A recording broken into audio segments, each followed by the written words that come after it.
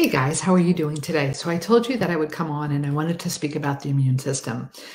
We are going to be doing our basically an anti-inflammatory. It is a whole review and it's basically a challenge. Each day I'll give you an exercise to do. So today I wanted to talk about the immune system. If you're not familiar with me, I am Sharon McLaughlin, Dr. McLaughlin. I am the creator of the Whole Body Weight Loss Blueprint. It is a step-by-step program that helps with weight loss, but we do it with an anti-inflammatory approach. So let's talk about the immune system, right? We know that we need a healthy immune system as far as fighting off any infections. Now, there's basic behaviors that are really going to help us with our immune system. Excess stress, so we really need to control that. Making sure that we get enough sleep. Exposure to toxins, that we'll talk about more as this Facebook group goes along. Certain products such as skincare products, I'll do this in another talk, but it's basically estimated that most of us, especially the women, by the time that they leave for work in the morning, but by the time that they drive the kids to school or whatever they're doing, they've already been exposed to about 60 chemicals. And you can say, wow, that's incredible. But think about it, the toothpaste, the shampoo, the body lotions we put on, all the makeup, it truly, unfortunately, we worry about the toxin exposure, but I'll talk about that in another lecture or another post here or video. Also, we know drinking too much alcohol, that can really affect our immune system. And basically it comes down to how we live our lifestyle. So as far as helping to prevent infections, there's a few things that I'd like to cover. The immune system itself, mostly our spleen, like we need a good healthy spleen. We need a thymus, which is in the chest. We need healthy lymph nodes. We need bone marrow that's healthy. And then there's a whole host of cells that I can go into: lymphocytes, macrophages, killer T cells, natural killer T cells. So we need all of that. So how do we get a healthy immune system? Basically the same way that we live a healthy lifestyle, how we lose weight, really can affect our immune system as well. It's all tied in. Making sure you're getting enough sleep really is very important. Making sure you're getting exercise, making sure that you're eating plenty of fruits and vegetables. All this really comes into play. So studies, let's start off with basic exercise. We know that we're supposed to be getting enough exercise. It used to be about 150 minutes a week. The American Cancer Society has actually now recommended 300 minutes of exercise a week because we sit so long. We're in front of a computer. A lot of us, when we're working in front of a computer. And it's probably one of the worst things that we can do for ourselves. Sitting too much, a sedentary lifestyle, and then not exercising enough, not getting our fruits and vegetables. If you're able to do those three things, honestly, you're so much ahead of the game. So exercise, it could be something like a brisk walk. It could be jogging, aerobics, cycling, swimming. Doesn't matter. There's plenty of exercises that you can even do at home. You don't have to go to a gym. You don't have to buy expensive equipment. It's all there right in front of you. You have your body weight. You could use that to do planks and squats, some push-ups. If you're not able to do a push-up yet, try like a wall push-up, just leaning against a wall, and it'll really help start increasing your muscle mass.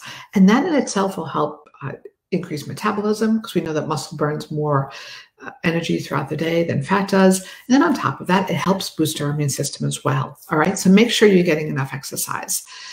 If you look at people who exercise compared to those who don't, there was one study that I saw, people who exercise, they had about a 45% less risk of developing a upper respiratory tract infection. Now, the problem with doing too much exercise, there are other studies as well, which I wanted to mention. The people that are basically they're preparing for a marathon, or they do run a marathon. A lot of people who run a marathon, within a week, they also get sick. So too much exercise, about anything over 90 minutes a day, could be too much, or it depends on really the intensity of it. So just don't overdo it. When you overdo it, you deplete your glycogen stores in a relatively short amount of time, and also, cortisol level is released. Cortisol, as you remember, is the stress hormone. So if that's released, unfortunately, that can affect our immune system as well. So just have to be like in a happy medium there. It's estimated between like maybe 30 to 60 minutes of moderate exercise each day is good. Over 90 minutes, probably too much. So just be careful of that. And you definitely want to do some strength training. There was another study as well that showed that strength training can increase the way our muscle mass, as well as our T cells, and longevity as well. Sorry. So these are all things to consider. Okay, remember exercise, it's going to help decrease our stress hormone levels. It's also going to help with sleep as well, and I'll get more into that. But sleep is extremely important with how we do with our immune system. So when we sleep, we know that our bodies are repairing themselves. They're repairing our cells. We're also forming new cells. It happens all throughout the day, but definitely when we're sleeping. So you don't want to deprive yourself of sleep. Studies show that when we're sleep deprived, when we're getting less than 6 hours of sleep, we're more likely to develop a head cold. I know myself, my husband, he used to do overnight shifts. And when he did like 1 or 2 a month, but when he did, he was always more susceptible to developing a head cold a couple of days later. Unfortunately, unless your body is used to it, and even those overnight shift workers that do this, that's their full-time job, is to work like 11 at night till 7 in the morning. Studies have shown that they're more likely to be overweight and also higher risk of diabetes. So it goes along with lack of sleep as well, and kind of going against your circadian rhythm. So just make sure you're getting at least 6 hours of sleep at night. Personally, I always recommend 7 and more.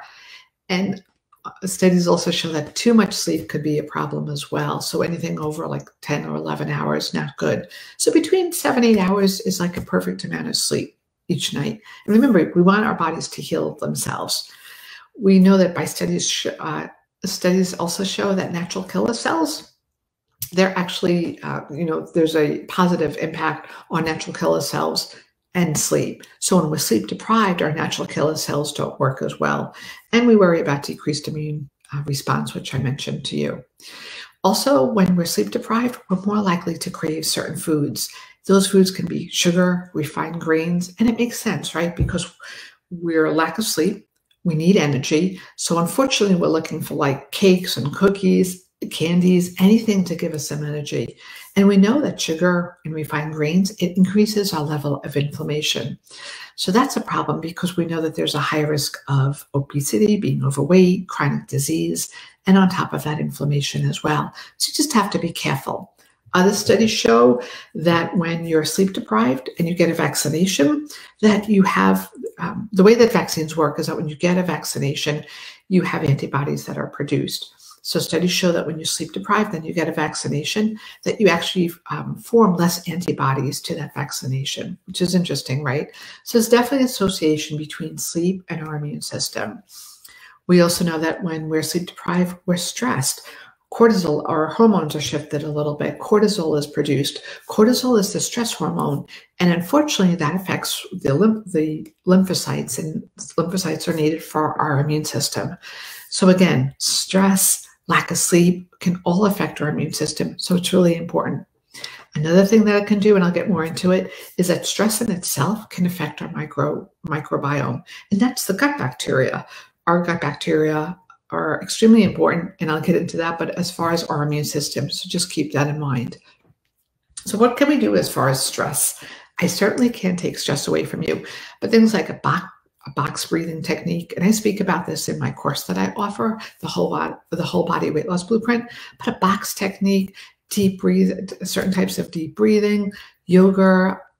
In the course that I offer too, there's also a course that I did with a few of the female physicians that are colleagues of mine, and there's over 30 physicians that are in this conference. We put on a weight loss summit basically in the summertime or the fall, but you can take a look at that as well. That's on my website.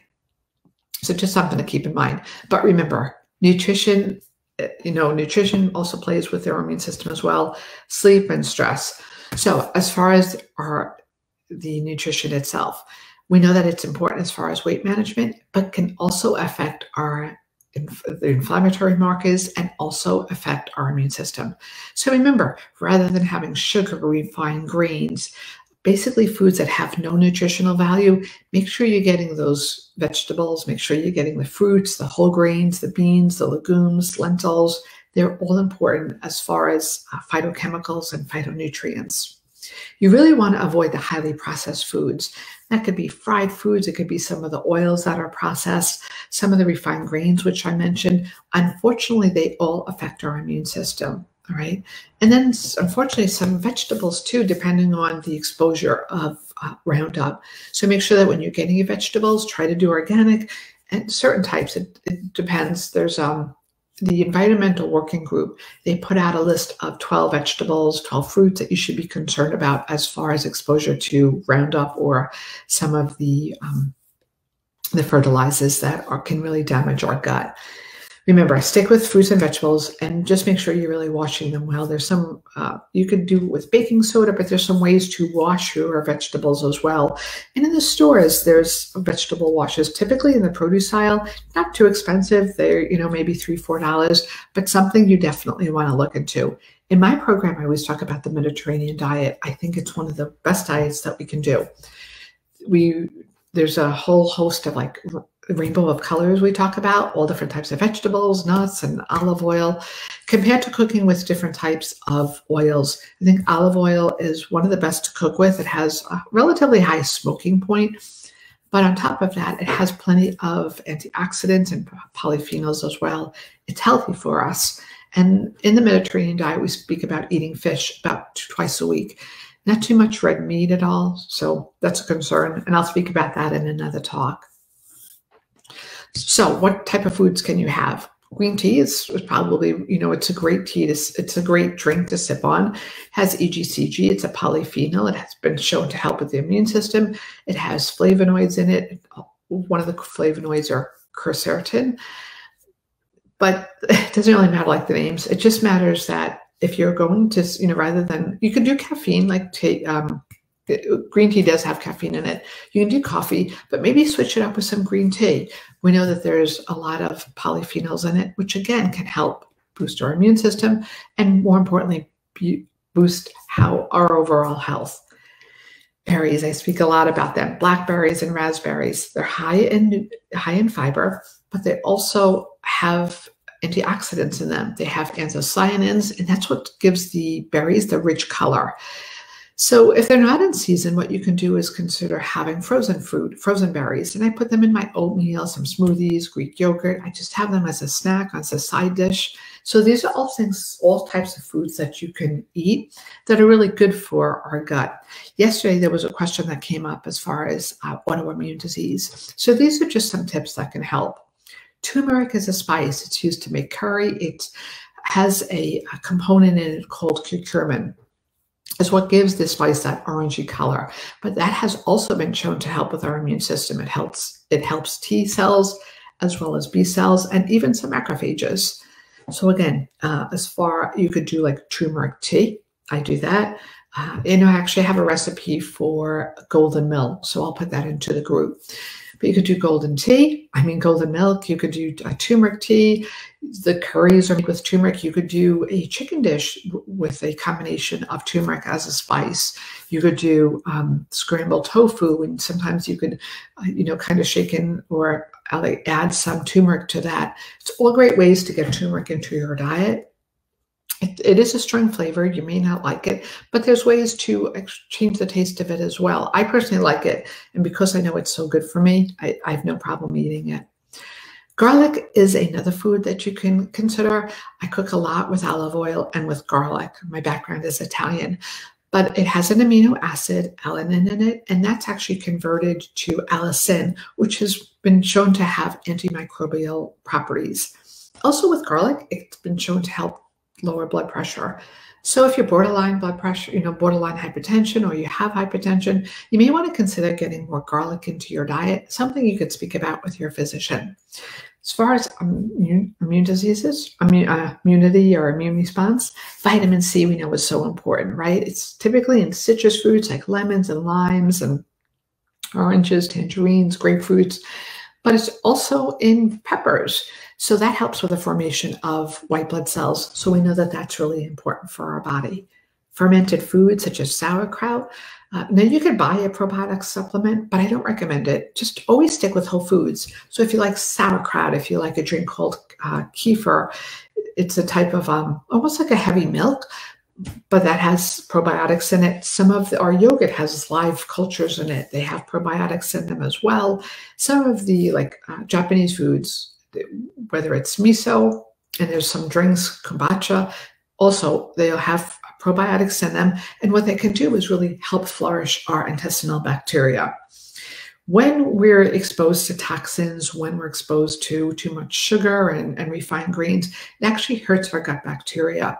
So by taking a probiotic, like foods that have probiotics in them, you can really help flourish your gut. Now, that's a problem when we're taking antibiotics, right? Sometimes you get diarrhea, it wipes out that whole, not the whole, but it wipes out a lot of the gut bacteria. And when it comes to gut bacteria, we want a really diverse load of gut bacteria. So again, take these probiotics. They're extremely important. Mushrooms are another one. They have beta glucans, and not so much the white mushrooms, but think about shiitake, maitake, the oyster mushrooms. Again, they've been shown to help with macrophages as well as natural killer T cells. So one of the things that we can do is be careful of our alcohol, the intake.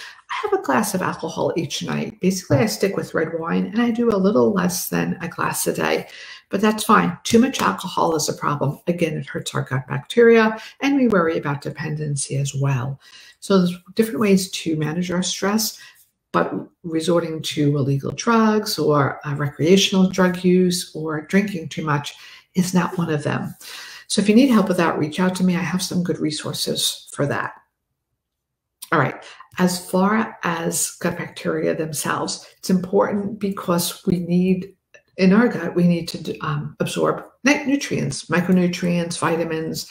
They're all really important for our body. And unfortunately, when we don't have healthy gut lining and when we don't have healthy gut bacteria, we're more prone to developing macronutrient deficiencies. And those include zinc, it includes magnesium, and even iron. So these are all the reasons for why it's important to have that diverse, the diverse rainbow of foods, and being careful as far as the foods that you're eating and what you're consuming.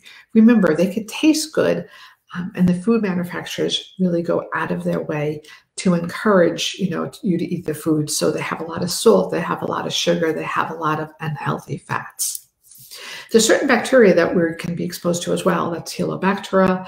And what happens is that because of that, they also can change our gut bacteria. So you have to be careful of that. So remember, probiotics, fermented foods, all foods that are going to help, as well as all the foods that I've listed. We worry about nutrient deficiencies. So we really want to keep up with, sorry, there's a hawk outside. I always worry about the bunny rabbits that are outside. We always worry about, vegetables, fruits, whole grains. They're all foods that can really help with our gut bacteria. And that's really what it comes down to. And when you do that, if you're overweight right now, by just changing your diet, really changing your nutrition, it's going to help with weight loss as well. And I know there's tons of diets out there. There's not one diet for one person. But if we could just approach this with an anti-inflammatory approach, because that's what's going to help prevent chronic disease. That's what's going to help with longevity. There's lots of diets out there. Not all of them are healthy. But if you stick with an approach that's more anti-inflammatory, you're going to lose the weight, but it's also going to help you internally as well and help prevent those chronic diseases. So back to our immune system. Vitamin D is extremely important. And I've spoken about this before. You can get vitamin D through certain foods, but more importantly, you need to go out in the sun.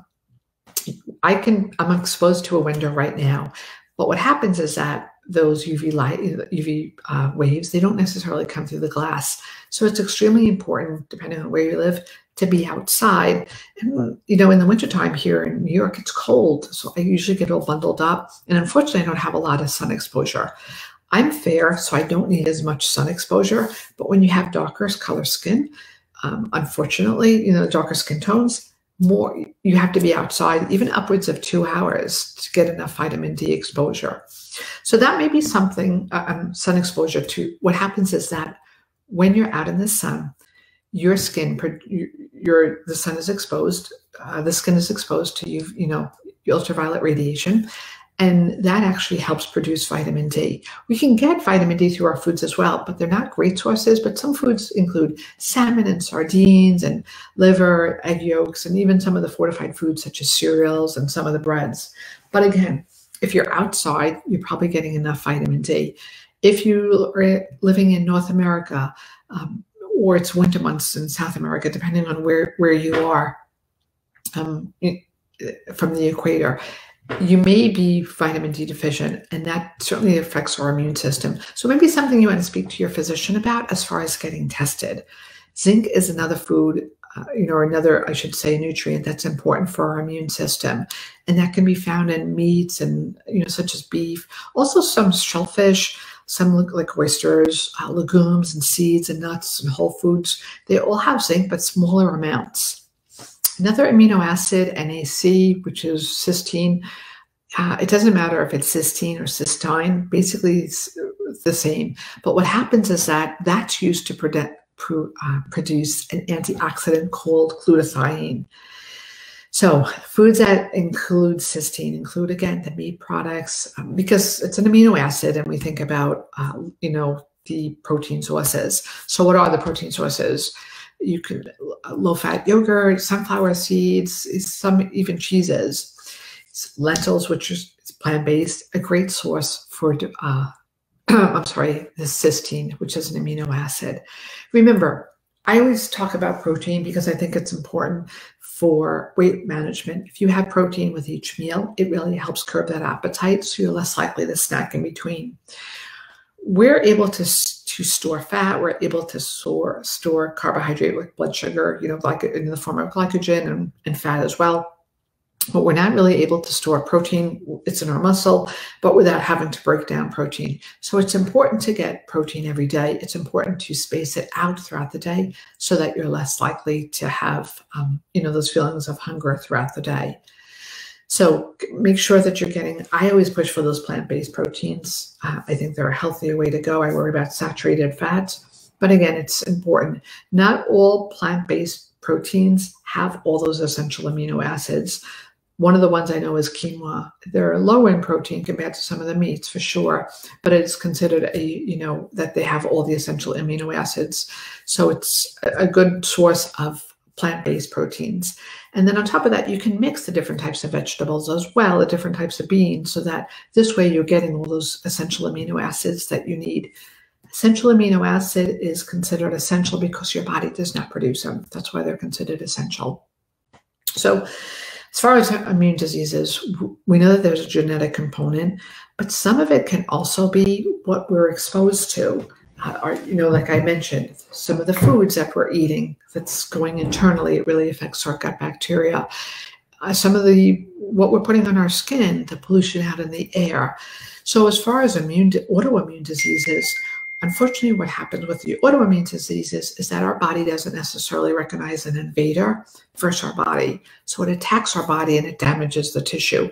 I know some of you here in the Facebook group, you've mentioned that you have autoimmune diseases. So some of my posts and my videos, I'll be concentrating on autoimmune diseases because, again, it has to do with inflammation. And that's really an important topic for me. I too also have an autoimmune disease. I'm also a cancer survivor. So these topics are extremely important for me. If you're not in my Facebook group, make sure you're in my Facebook group because I do a lot.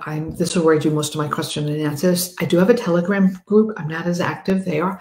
I am on Instagram for posts every day and, also some questions, but by and large, we're active in the Facebook group. I also have a YouTube channel, and check out my website. It's Sharon Mac Wellness.